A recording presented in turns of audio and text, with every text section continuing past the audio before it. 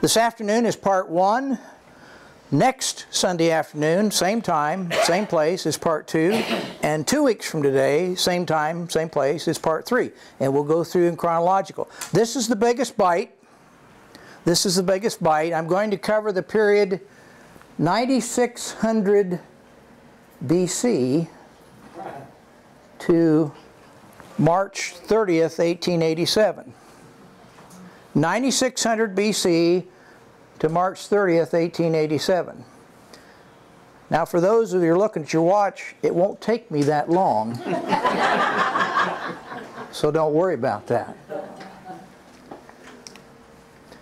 Our history is divided into 2 sections, basically prehistoric and historic. Anybody want to venture an offering as to what the difference between the 2 is? One came before the other. I know. Yes. I know. Okay, Laura. Prehistoric is not recorded. Prehistoric is there's no written record. No written record. Historic means there is a written record. It's that simple. It's that simple. And so the first period that we have anything to do in this area has to do with the prehistoric period. And I included it because you need to have a complete understanding of just how we came to be where you're sitting today. When the glacier that formed many of the natural formations in our area, for instance, the river, White River, and all of the streams, all of the geographic figures that we have in the county, it also made a deposit of very mineral-rich rocks southwest of Markleville, and an area that the old historians, there's 2 right here, folks, that the old historians called the Big Lick. It's about 1.5 miles southwest of Markleville. This is what it looks like today.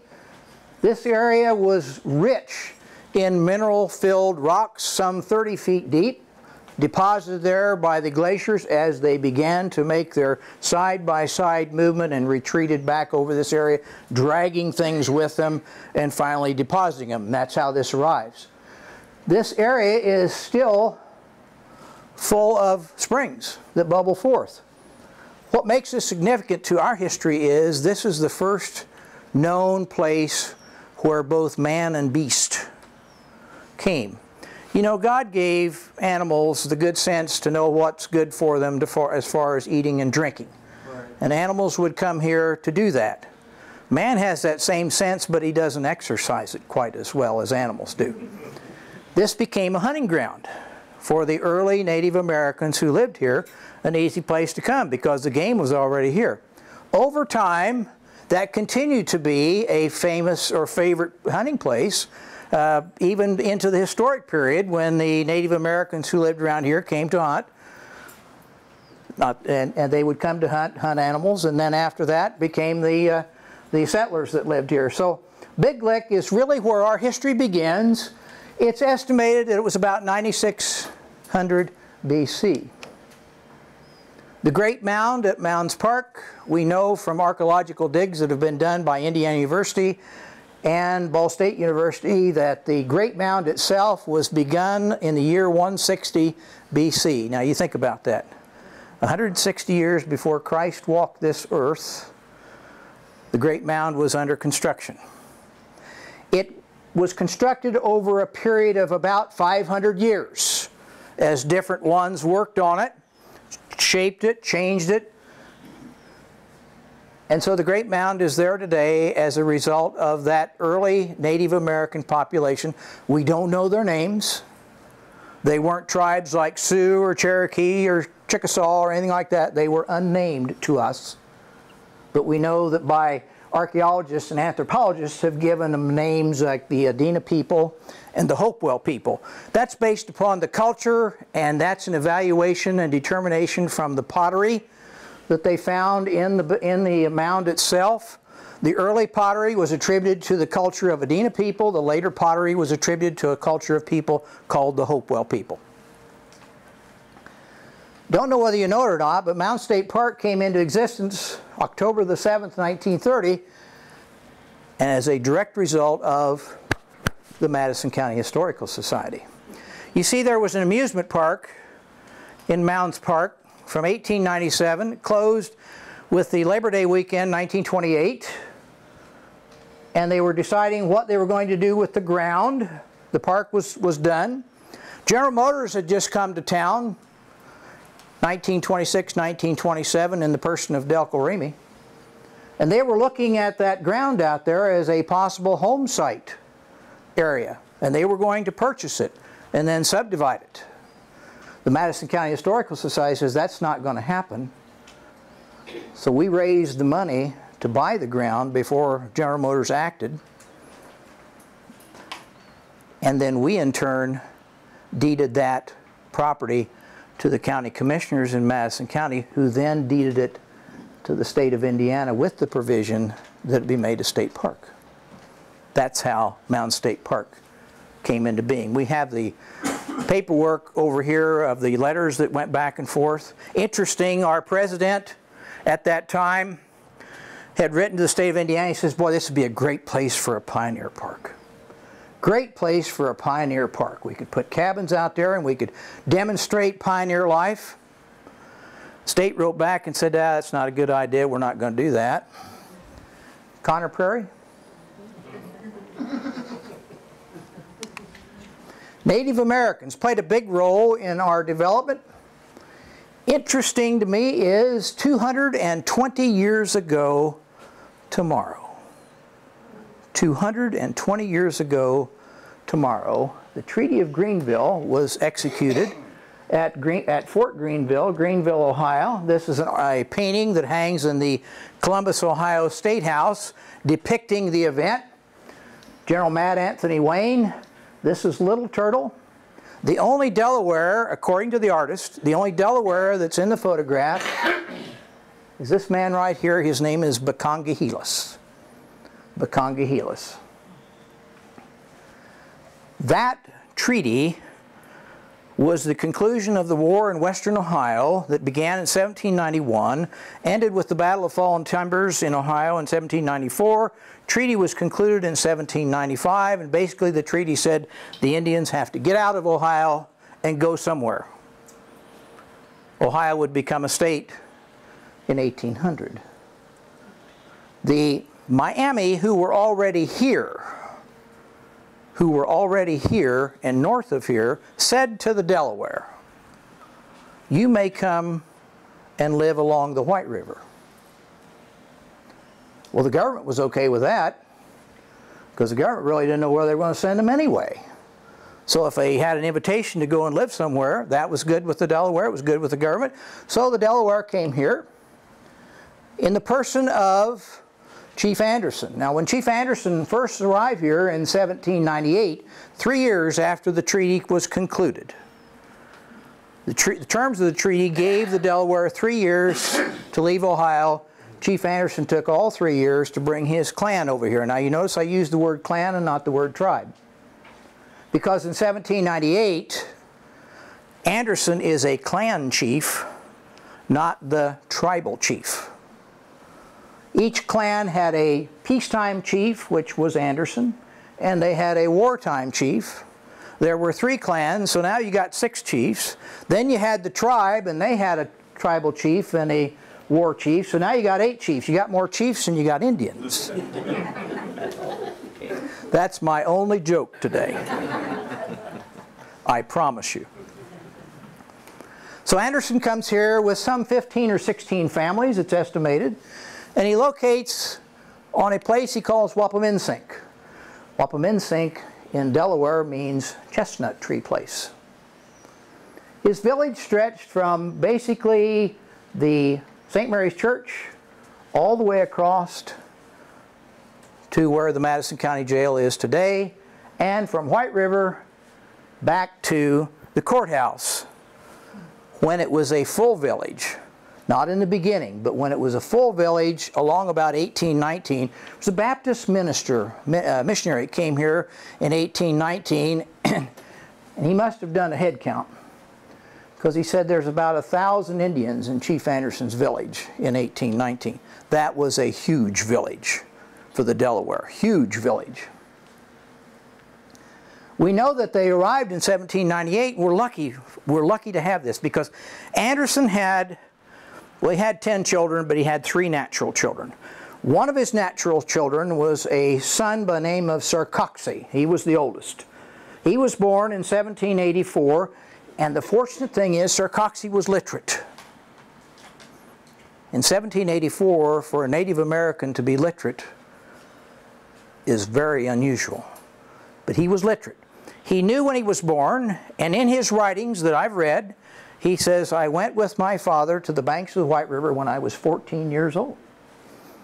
That's 1798, so we know exactly when they arrived here. They lived here until 1821 when another treaty moved them out of the area again, and we'll talk about that in just a little bit. The Delaware located along White River, beginning with, you remember the name Bacongahelas.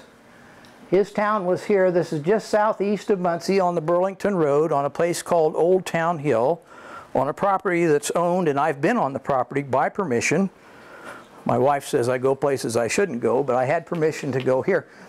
You've all heard of the Ball brothers. Well, they have a sister. You never hear of the sister.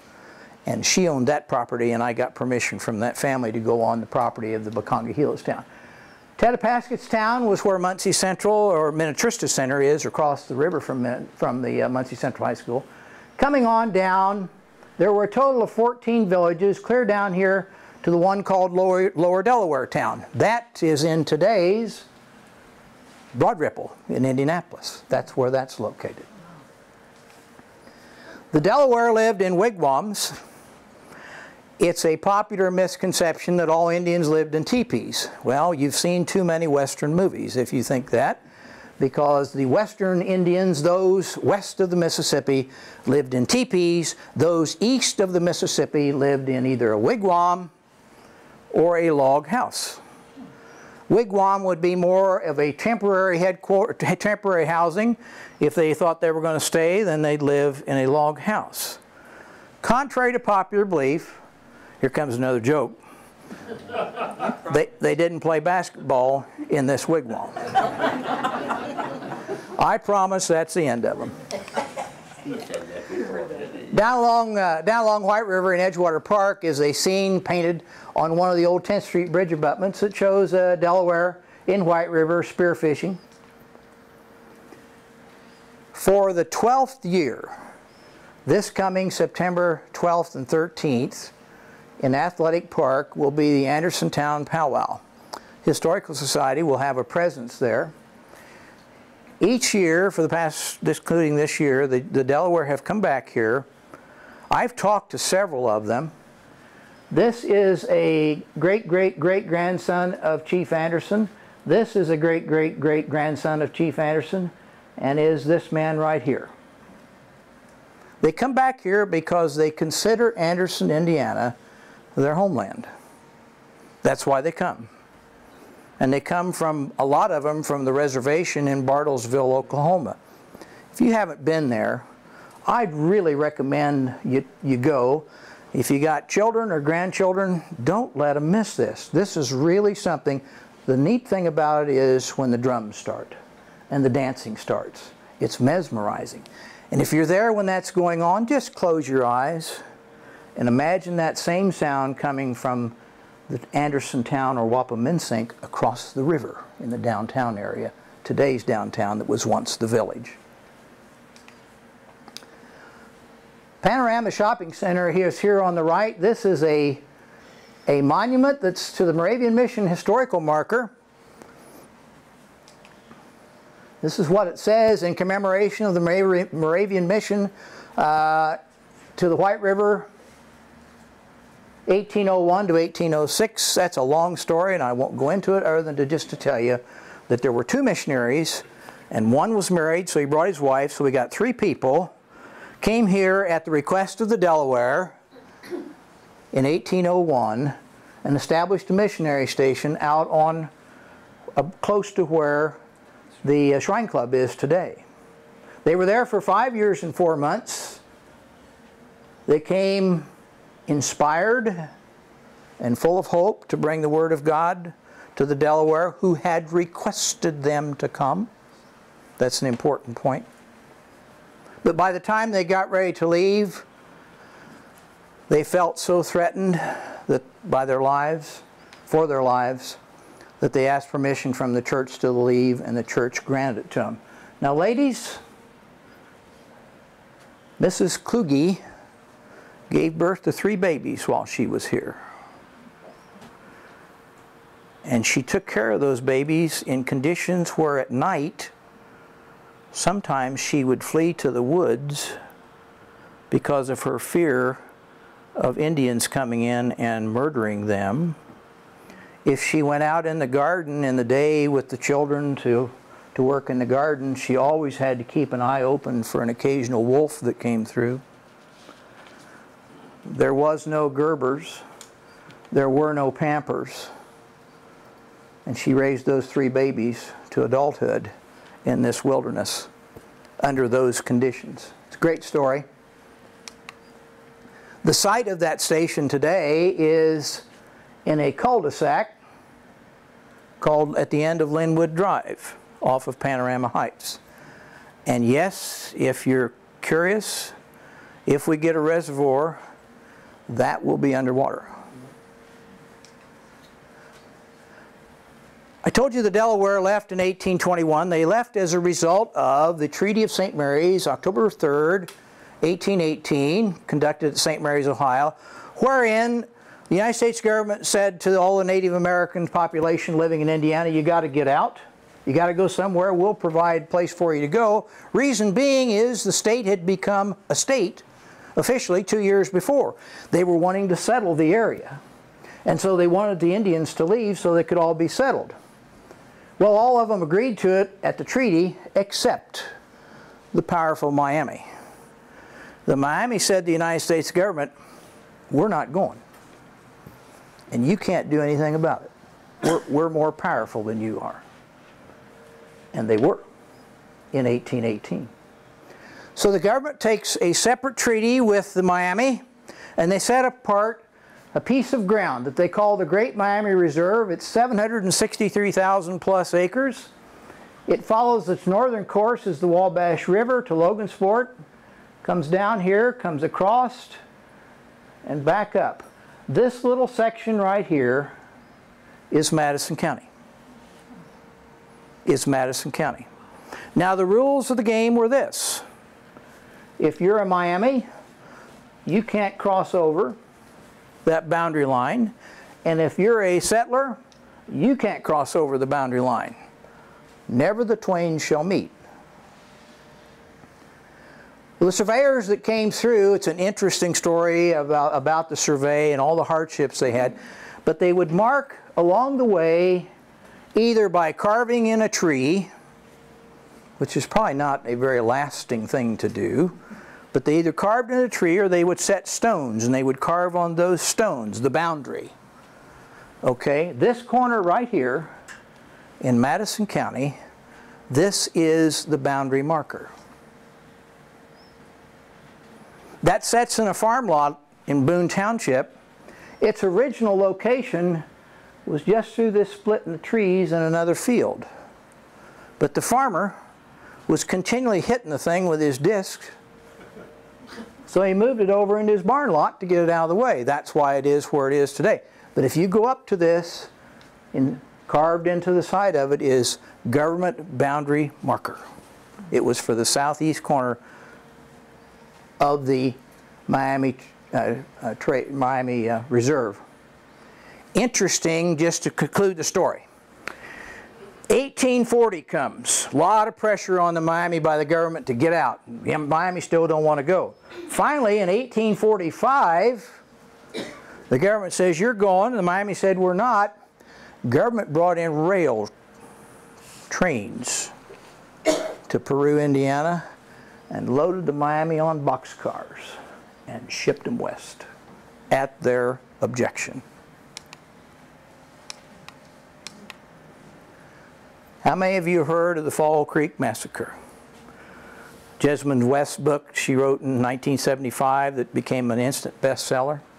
This historical marker is on State Road 38 east of Pendleton, and it talks about the massacre of Indians In 1824, there were 9 of them murdered by white men near this spot. Men were tried, found guilty and hanged. It was the first execution of white men for killing Indians.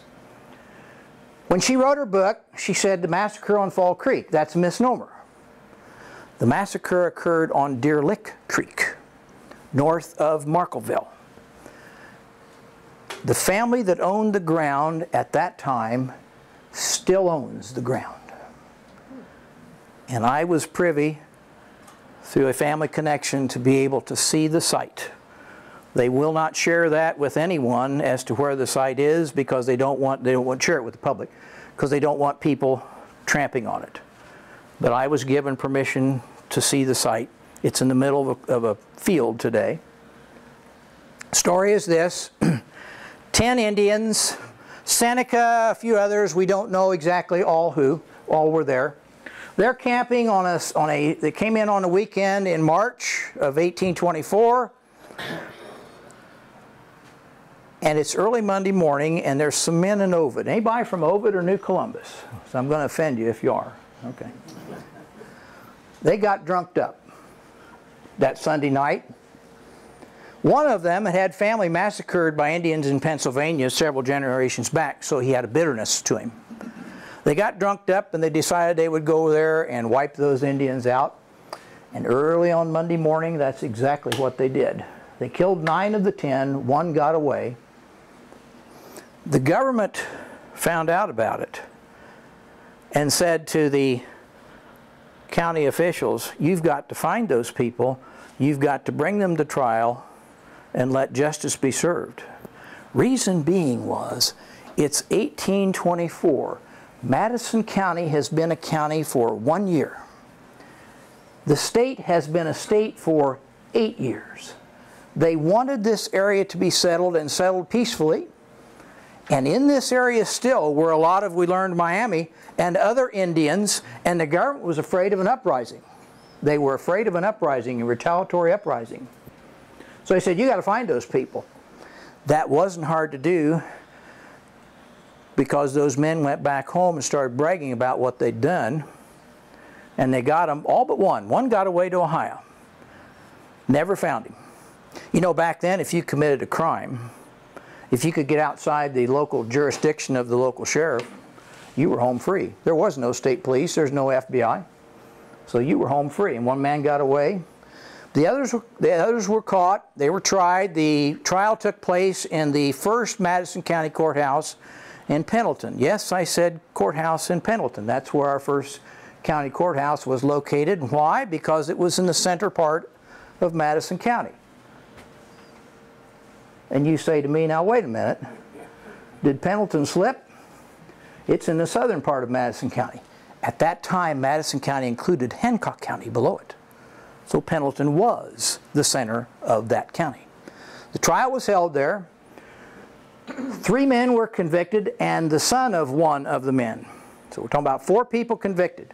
They hung one in December. In June, they bring the other 3 men out to Falls Park in Pendleton to hang them. They hang the 2 adult men and lay their bodies out in coffins with the lid off.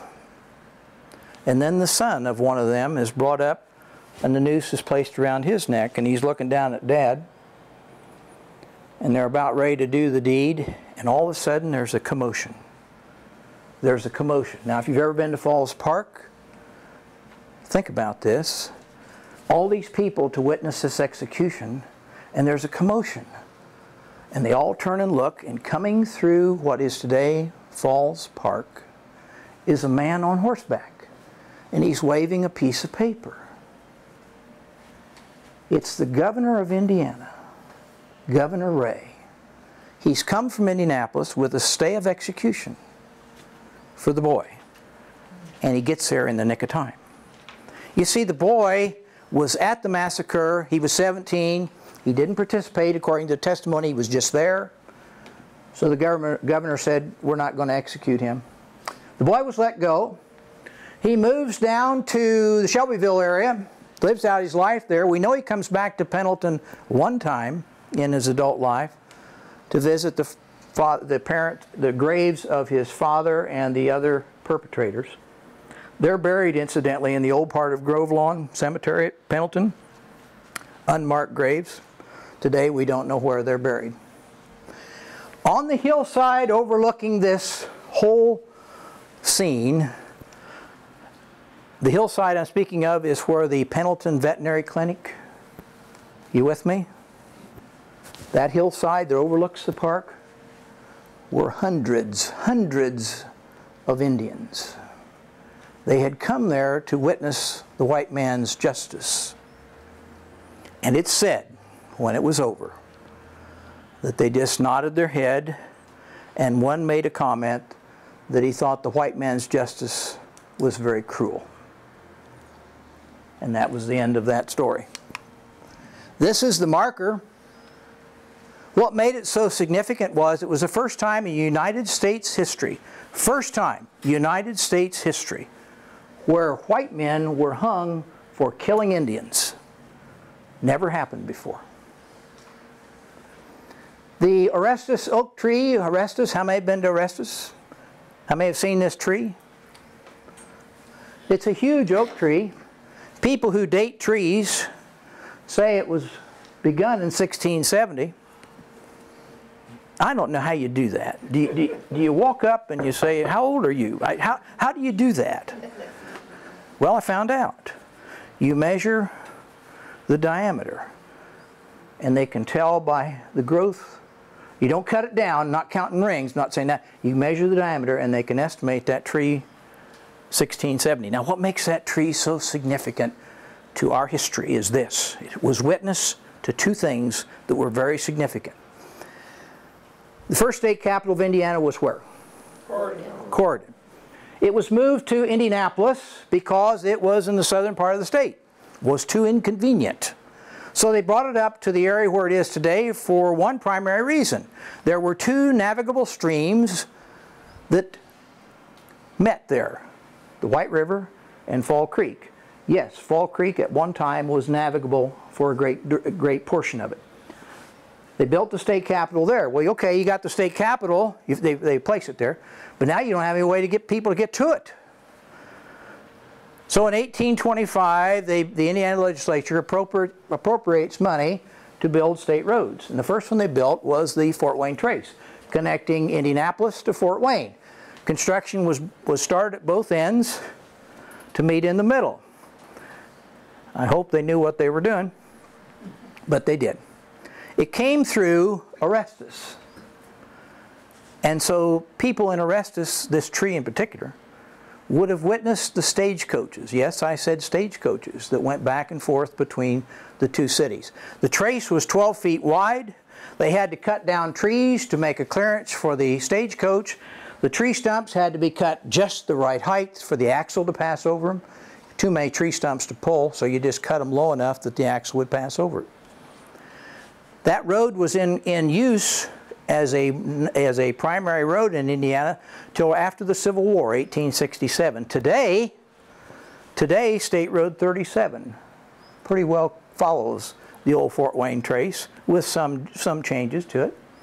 The other significant thing that is a witness for this tree, in December of 1812, the Miami and the British were aligned along the Mississinawa River in Grant County.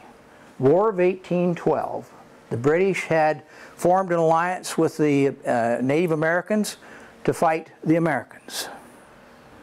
There was a big fight getting ready to start up there, so the Miami sent runners down the old Indian trace that ran between the Mississinawa and the White River, which is today our county road 300 West. The runners came all the way to the White River and then made their way to Chief Anderson's village, met with him in the Longhouse, the council house, which sat right up here where St. Mary sits today, and asked him if he would send his warriors to help. And Anderson said, no, not going to do that. We are a peaceful people. We're not going to do that. So he didn't participate in that. He had also turned down Tecumseh the year before, same request to help with the Confederation of Indians that were going to throw the white man out of Indiana, out of Ohio, out of Pennsylvania, and back into the Atlantic Ocean if they could do it. Anderson says we're not going to do that either. Of course, we all know that ended in the Battle of Tippecanoe, November 7th, 1811. Anderson is rewarded by William Henry Harrison for these acts. In early 1813, Harrison says, I'm going to send troopers into this part of Indiana and we're going to wipe out all of the villages and all of the food supplies, and we're going to make it so that no Indian can live up here. And so he provides for Chief Anderson and his Delaware a place on the Auglaize River at Piqua, Ohio. Anderson moves his tribe over there. They stay 2 years to the conclusion of the the War of 1812 when they come back to central Indiana, and they continue to live here until 1821. Anderson has 5 original churches. I call them original churches because they were in the downtown area, the 5 original, and we'll cover those. The oldest is the First United Methodist Church, organized in 1827. This building was erected in 1964 after the disastrous fire of December 1960. Those of you remember that. This is not the oldest church in Madison County.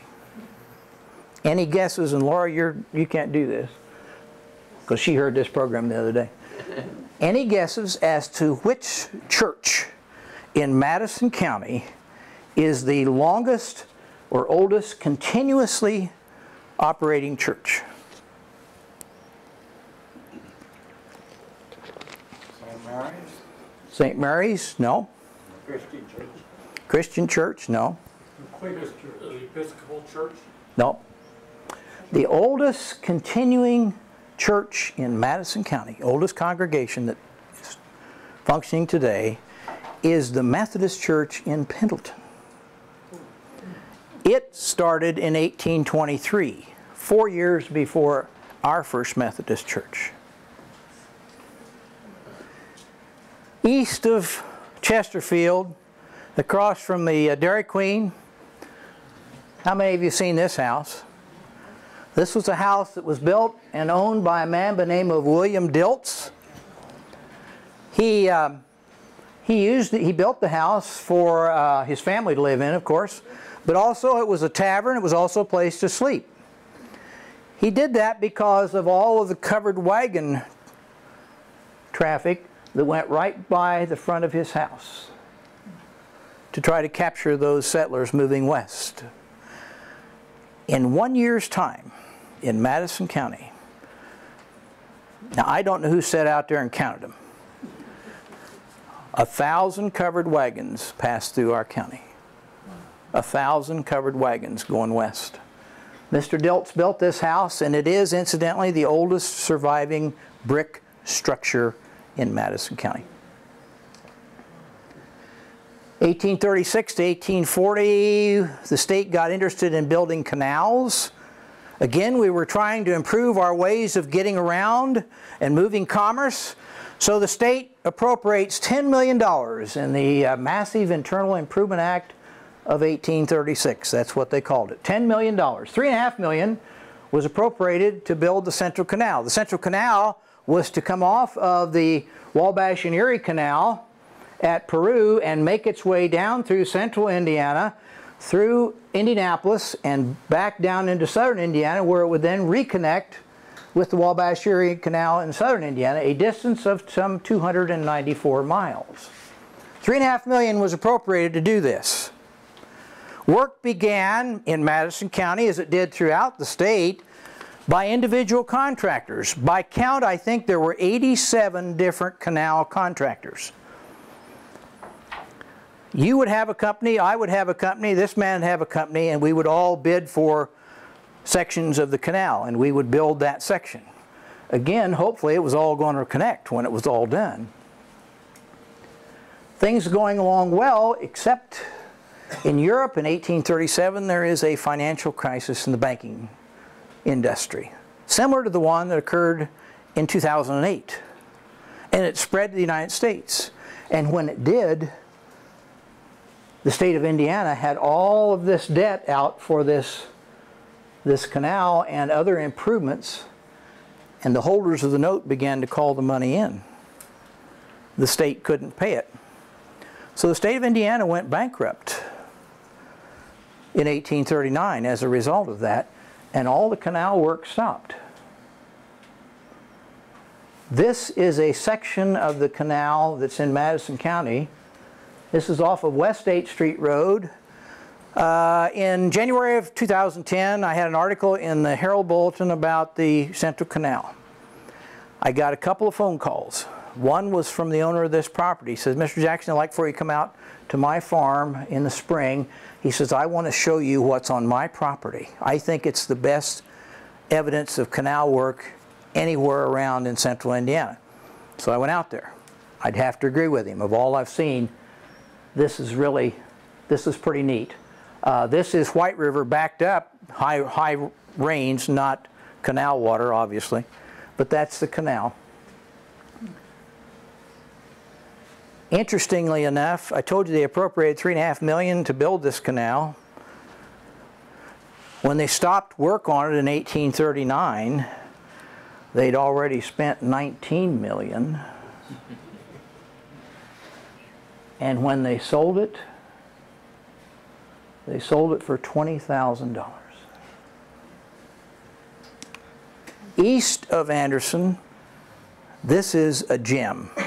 This is a gem. This is a feeder branch. This is all the more there is to it, east of Anderson. It was originally intended to connect Anderson with Muncie. Muncie was to be connected by the Whitewater Canal that came up from Metamora, which went down to the Whitewater River, which took you to Cincinnati. This was all to be interconnected. Anderson would have been the hub of all of the canal work in central Indiana. We would have been a really going place. In fact, a number of communities in our county are a result of that speculation. Alexandria, Hamilton Crossing, Victoria, Rockport, just to name a few. Pittsboro are all Madison County communities from the past that sprang up as a result of speculation that the canal would come through. This canal was never recorded anywhere. In 1840, the state asked all the canal workers, send in the reports of what you've done, and they called it the completion report. I've read it. I've seen all of the work that was done in Madison County. Nowhere is this thing mentioned. Nowhere. I went out on this man's property to see the hydraulic canal, which we'll talk about it here in just a little bit. We're walking along and he keeps referring to the canal over here. And we're walking in the canal and I'm thinking, what are you talking about, the canal over here? But being polite, I listened to him. When we were done, I said, show me this canal that you're talking about. I thought I had that all. You didn't. We walked over and I stepped into this canal area right here, and my jaw dropped. And I turned to him and I said, this is a second canal, and I knew exactly what it was when I saw it because it has the same footprint as does the Central Canal. And I said, sir, you're the only property owner in the state of Indiana that's got 2 canals on your property. Well, immediately he throws up his hands and he says, don't you tell anyone where this is. So don't ask me, I can't. I told you the first courthouse was in Pendleton. The second courthouse was moved to Anderson in 1827 due to some shenanigans that went on by politicians here and the state to pull the site of the county seat to Anderson from Pendleton. They were successful in that. They built a courthouse which was located over on the northeast corner of 8th and Main, about where the Crystal Arch is today. It was a 2-room courthouse on one side, jail on the other. That served, but the community began to grow, and so they built this one in 1839. This is the jail. This sits on the site of the courthouse today. First of 3 courthouses on that site. If you ever drive through Noblesville on State Road 32, you see the Historical Society building there. That's their courthouse, old one. This one was modeled on that one. I love this picture. If it's an old settlers meeting in Alexandria, we don't know when, but we know it was in Alexandria from the labeling that came to us. Old settlers were just what it says. The first pioneers. They would get together a couple times in the summer and they would have picnics. Men would drag out their violins. Children would play. And the whole purpose was for the older people to pass the stories to the next generation. You've all done that in your family gatherings, have you not? Gone to Grandma's house years ago, heard Grandma and Grandpa talking about the old times, and you picked that up. That's what this was all about. This tradition, as far as I can tell, was in Madison County from 1856 to 1921. Last one in 1921 was in Mounds Park. I love the picture because I kind of think this couple might have been getting married, the way he's dressed. Check out this beard, guys. And look at these kids. Look at the kids over here. Great picture. West of Anderson, almost the Hamilton County line, is a dam in the river.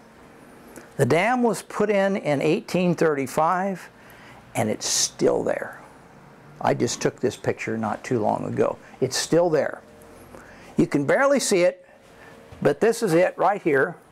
And you see these poles coming up out of the water. Well, the current of the water has bent them over, but at one time they were upright, as was another series of poles here that extended clear across the river, and they were filled with rocks. And the purpose of that was to build a dam to dam up the water so that the man who built it could take this body of water and have it flow into his mill. Now what makes this kind of neat is this story. The little area there where this mill was just a stopping place in the road, but commerce began to develop around the fact that this mill was there. The town founders said, you know, he's done so much for our town, let's name it after him. So they write out all the appropriate paperwork and they take it up to the clerk's office, the Madison County Courthouse, and they fill it all out, and they're going to call it Perkinsville. But in the transcribing of the paperwork, the A became an E, and that's why we have Perkinsville today. St. Mary's Catholic Church was the second church organized here, 1837. This building that we see here that's there now was built in 1893. The Irish canal workers here in 1837, some were Protestant, some were Catholic. The Catholics wanted some priests here to conduct services for them, so they contacted the diocese in Fort Wayne. Diocese sent down 2 priests. There was no place to hold church, so on Sunday mornings they held church in Mr. Farrader's Tavern, which was at the southeast corner of 9th and Central. As I told you, the canal went belly up and the canal workers left, but the church stayed. And we have St. Mary's Church today as a result of that. Down near Ovid is the Morris Gilmore House, built in 1838. I got a call from this man. He said, Mr. Jackson, would you come down? He'd like to show you my house. I know you're doing some work on Ovid. I've heard about it. I said, I'll be glad to. So I went down. He took me in. It's a 3-room house. Fellas, in the basement, the floor joists are tree trunks with the bark still on them. With the bark still on them. Ladies, this is a 3-room house, 1 bedroom, parlor, kitchen in the back. Mr. and Mrs. Gilmore had 13 children. Mrs. Gilmore had a rule. Mrs. Gilmore had a rule. She didn't want those children in her parlor messing it up, so they had to stay out of the parlor. Where did they go? They're not here, I can't ask them. Now the man that owns the house now, he's the third owner. First one outside the Gilmore family. He raised 8 children in that house. He's got another bedroom on there now.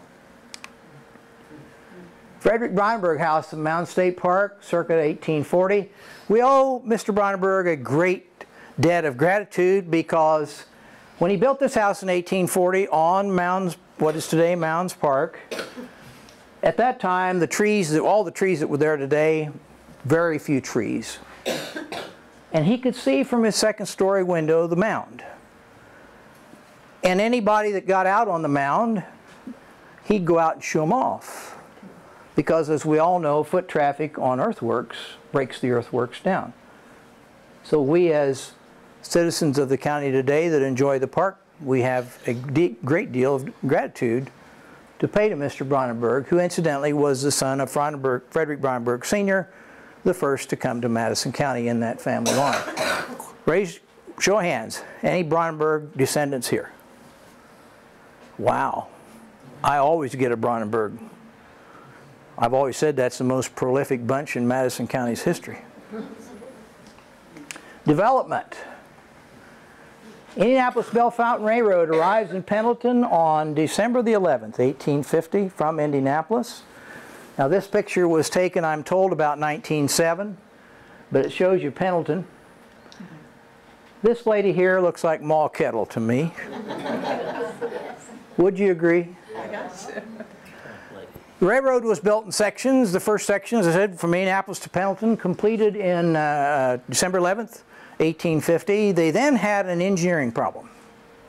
To cross Fall Creek Valley, they had to come up with some way to do it to get the railroad across Fall Creek Valley. Had 2 choices. Number 1, you could fill the valley in and just build a bridge over the creek. Or number 2, you could build a bridge that would cover the whole expanse. They opted for option 2, and this is the bridge they built. You'll notice the falls at Pendleton. That at its time was the longest covered railroad bridge in Indiana. It was opened in 1851, allowing trains to then proceed to Anderson. First train arrives here June 19th, 1851. They then go on to Chesterfield and on east from there. First Presbyterian Church is the third one organized in Anderson, 1851. They used to be downtown. They used to be right here where Cabbage Rose is located. Not in that building, because the building they were in then became a livery stable. After the Baptists used it, then it became a livery stable, and then it caught fire and burned, and this building was built after that. Presbyterians then moved over to 9th and Jackson on the southeast corner, and they were there till 1904. And they moved out and moved on down to the present site. Interesting story. The church steeple on their building at 9th and Jackson, they liked it so well, they didn't want to relinquish it.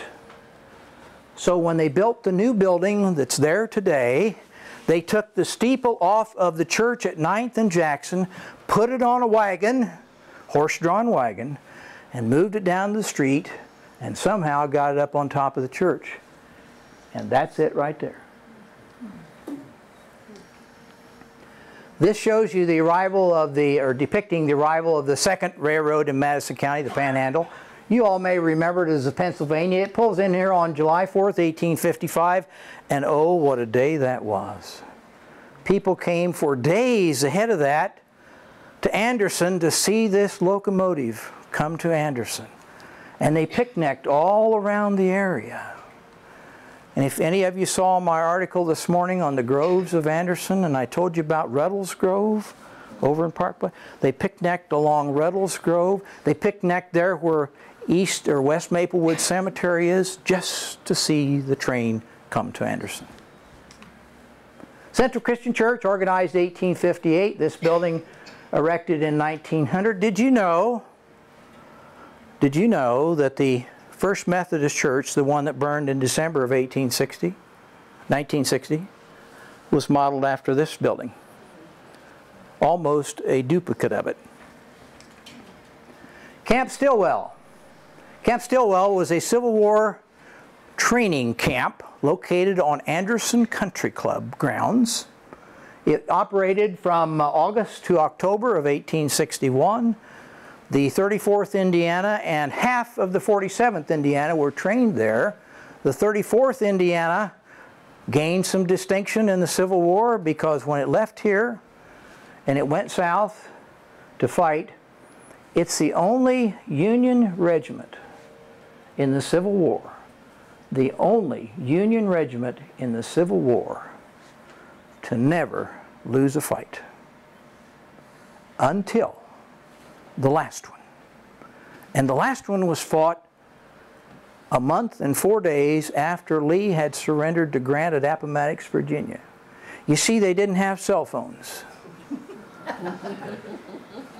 So word didn't get out to Brownsville, Texas, that the war was over and they had a fight. And the last Civil War, Union Civil War soldier killed in the Civil War was with the 34th Indiana. He's from Jay County.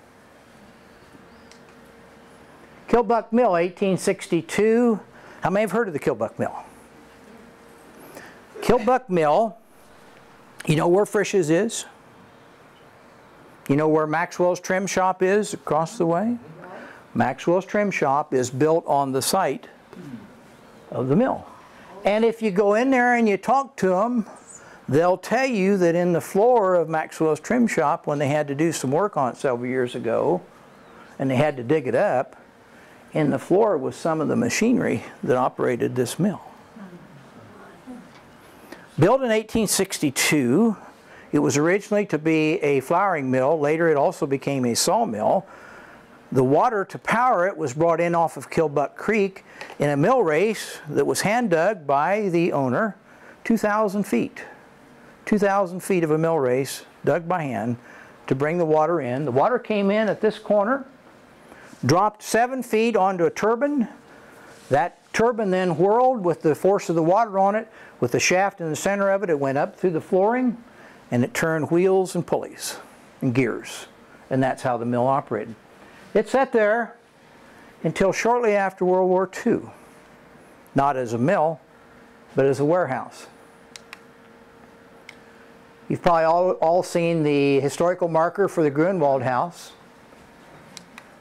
Grunwald House is a beautiful place. You know, it was built in two sections. The back section first, the front section second.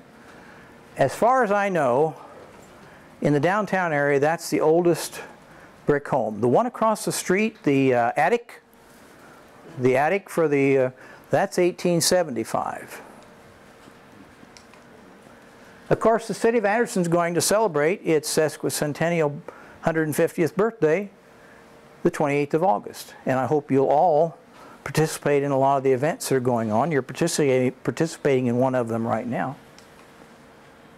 Down at Pendleton in 1865 was a stone woolen factory and grist mill.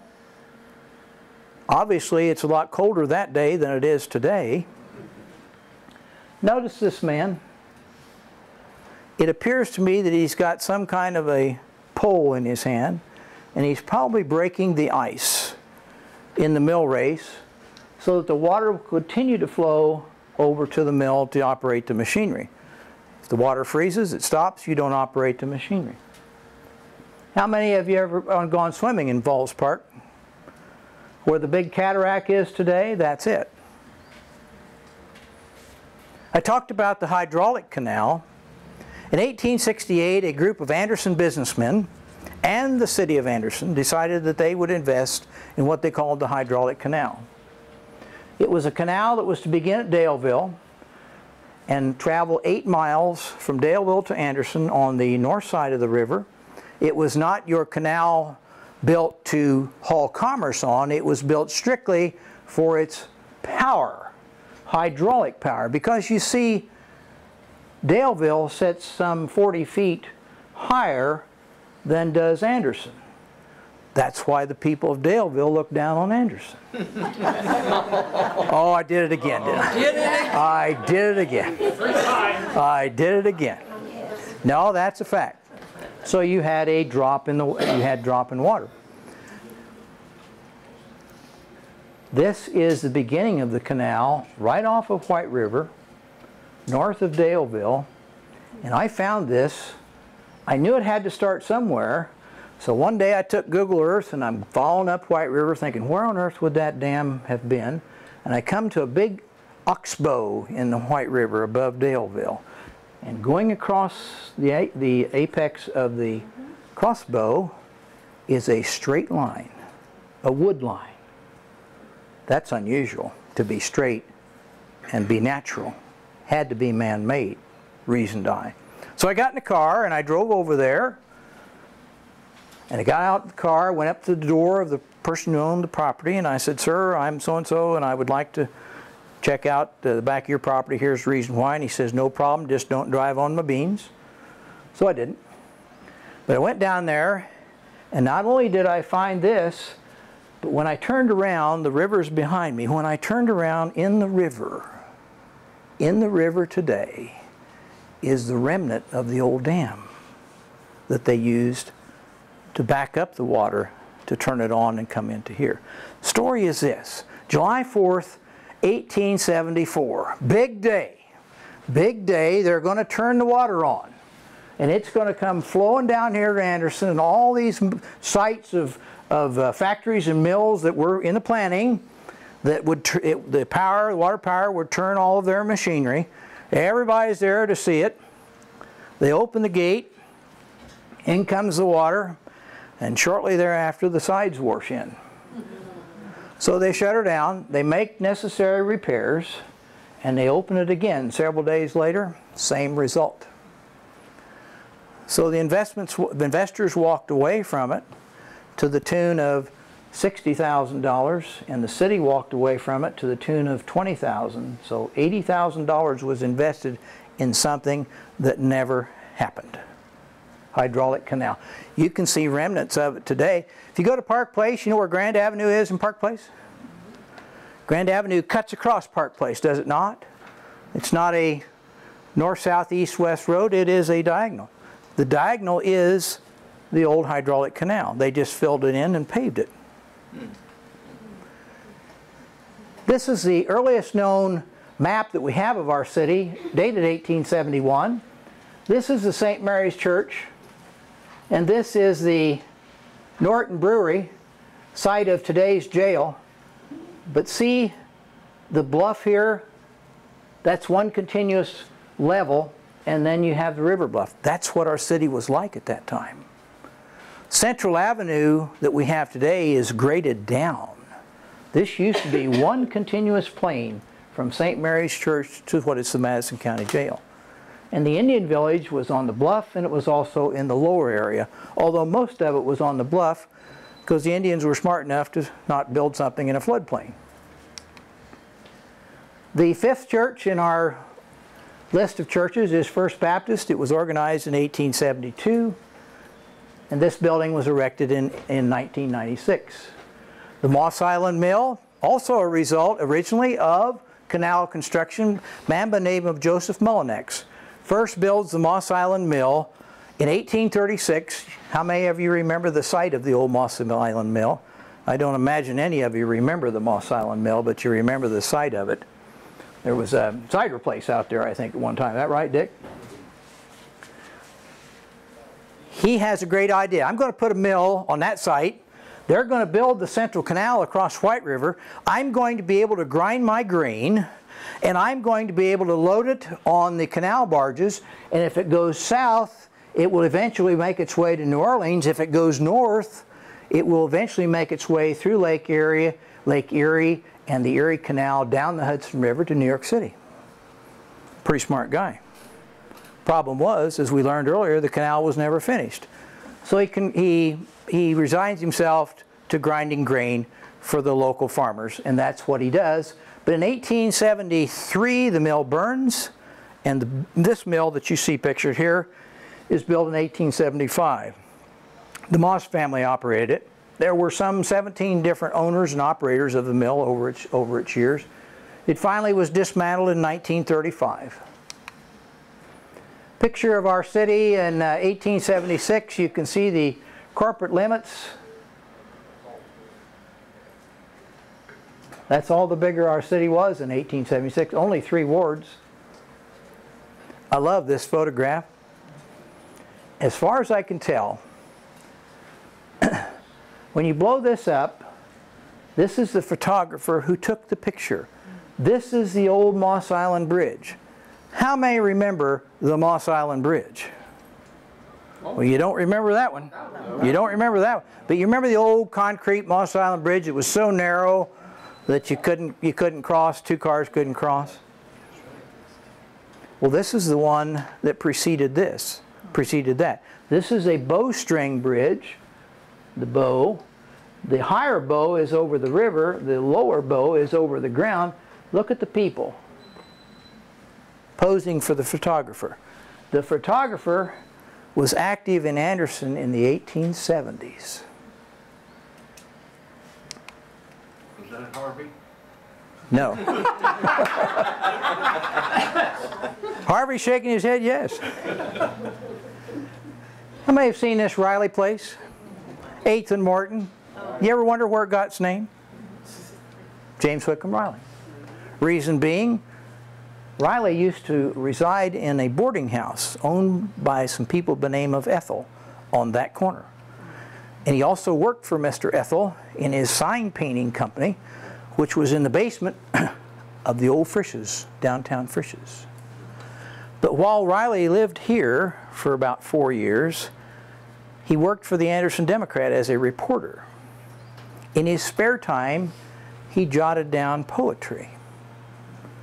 He sent some of that poetry over to Kokomo, to a newspaper, to have it published. People in Kokomo went wild over this poetry and demanded to know who the author was. It was finally revealed that it was James Whitcomb Riley. The paper said to him, "You can't work here anymore. You're spending too much time writing poetry and not doing paperwork." So he goes back to Greenfield, and we now have the beginnings of the Hoosier poet. But that's why that's called Riley Place. That's the old Gwynn Canada drugstore, if you remember that, at 8th and Morton. Nothing significant about this house. I just think it's neat. My wife and I have been in it. Built in 1879. It's right across the street from the Riley Place on 8th Street.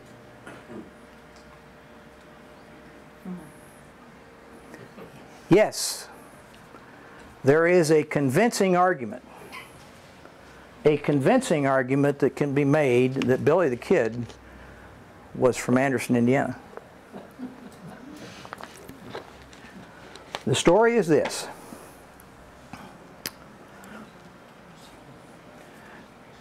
In 1902, in Grant County, New Mexico, Silver City, Grant County, New Mexico, a sheriff, a former sheriff, was interviewed by the local newspaper in 1902. The occasion was this. Pat Garrett had just been named the controller of the El Paso port. Pat Garrett, if you know your U.S. history, was the Marshal U.S. sheriff that shot and killed Billy the Kid.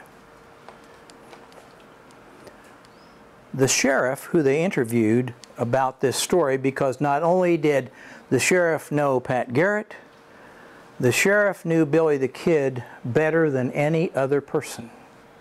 Because when Billy's mother moved to that city in New Mexico, she brought with her her 2 young sons and her husband, her second husband. She contracts tuberculosis and she passes away. Phone's still on. I don't know how to turn it off.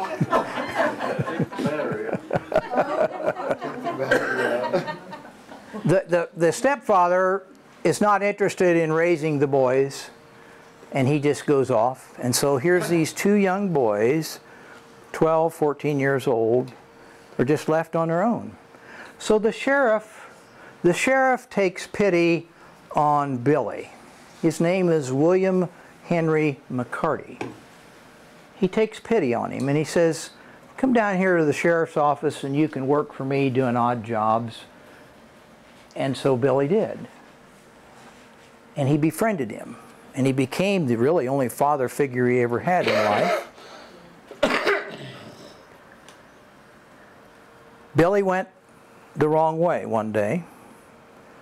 And history tells us that he was the most ruthless and famous of all the Old West bad guys. Fast forward to 1902, this same sheriff who knew Billy better than anyone was being interviewed. And the reporter says to him, he says, well, did you know Billy the Kid? I knew him well. He says, I knew him better than anyone.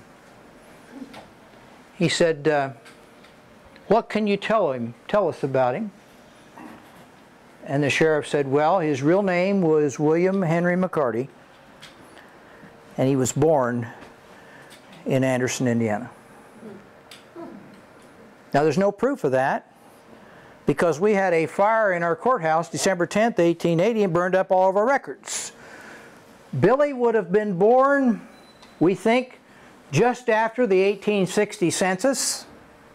The family was en route to Wichita, Kansas when the 1870 census was taken, and by the time the 1880 census was taken, he was an outlaw, and he's sure not going to be enumerated in a census. So there's no record of Billy. But that's a pretty good argument if the sheriff knew from what the mother told him and what Billy told him that he was born in Anderson, Indiana. I'm good with that. Only known picture of Billy. That's our fourth courthouse, 1885. It was built after the fire in the courthouse number 3. We had it till 1973, and now we have the one that we have today.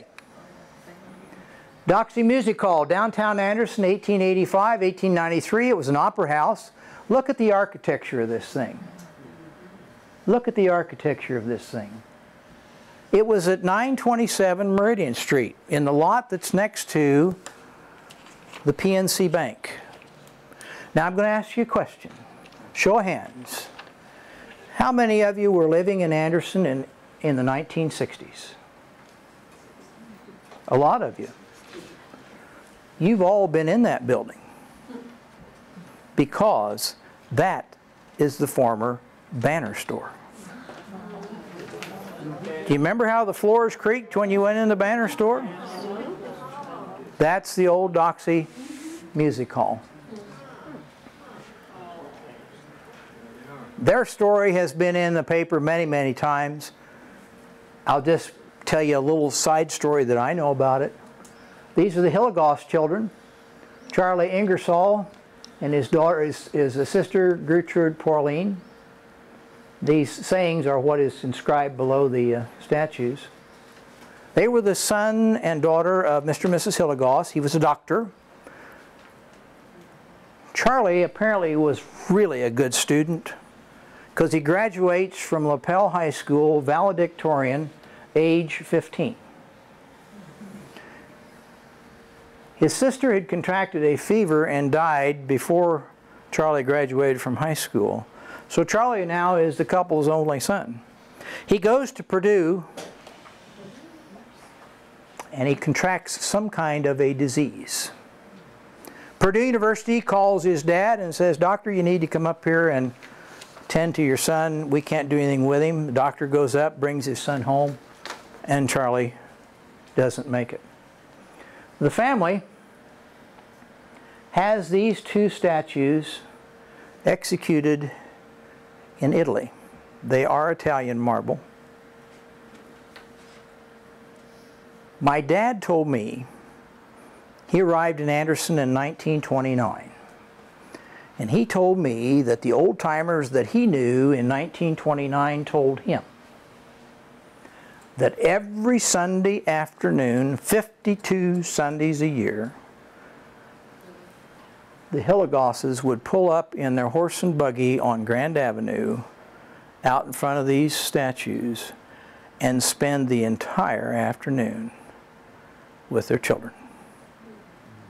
Final slide today. Final slide is this one. I just picked this one at random to show you at one time in our county, 1900 to be specific, there were 141 one-room schoolhouses. That's not counting the schools in Anderson and Alexandria and Elwood and Pendleton and Summitville. I'm talking about the county one-room schoolhouses, 141 of them. This is one of them, called the Fairview Summers School. The picture is dated, according to whoever wrote on it, June 14th, 1925. It shows a homecoming, as it says, and you notice the little kids all the way to the adults in the back. Obviously, it's some kind of a gathering, probably of former students of the school. But I show it to you for this reason. In the county, in those years, if you had a social gathering, you had it at the school. Always. You never, ever had a social gathering at church. Church was for religious purposes only. No social gatherings. So they were done at the school. So the school became central to the area for these kind of gatherings. Today, in the city of Anderson, there are 3 of these still standing. Well, wait a minute. Two still standing. 2 one-room schoolhouses still standing. One has been converted, built and added on to the point where you can't, take it back, there are 3. You can't tell that it was a schoolhouse, but it's the old Tollgate School that sat out at the corner of Alexandria Pike and Lindbergh Road. The second one-room schoolhouse, if you go over here to Brown, Delaware, and you take it all the way south to 29th Street, Countryside Nursing Home is over here. Straight across 29th Street, you go back to Denny Field. You with me? Right beside that road going back to Denny Field is a house. Sits kind of elevated. That is the old Smoky Row or Brown Street School. One day I had an exhibition back here, a photograph exhibition of all the old schoolhouses. A couple comes in and they walk up to my picture of the Brown School and they say, "That's our house." I said, "Really?" She said, "Yes, we live there today." I said, "You live at 29th and Brown?" "Yes." She said, I said, "What's it like inside?" She said, "Well, now when you walk up on the porch of our house," probably can't picture that, but I know you're all going to leave here and drive out there. When you walk up onto the porch and you walk in their front door, you're walking in what was the attic of the school. Is the first floor of their house. When you go down in their basement, the basement is L-shaped. That's the old school. The other school that still stands is on West 38th Street, about 1/8 to maybe 1/3 of a mile, 1/8 to 1/4 a mile back from Park Road on the north side of 38th Street, called the Eggman School. And next Sunday we'll cover the gas boom to World War I. That's a really short period of time, but boy is it filled with some really neat stuff.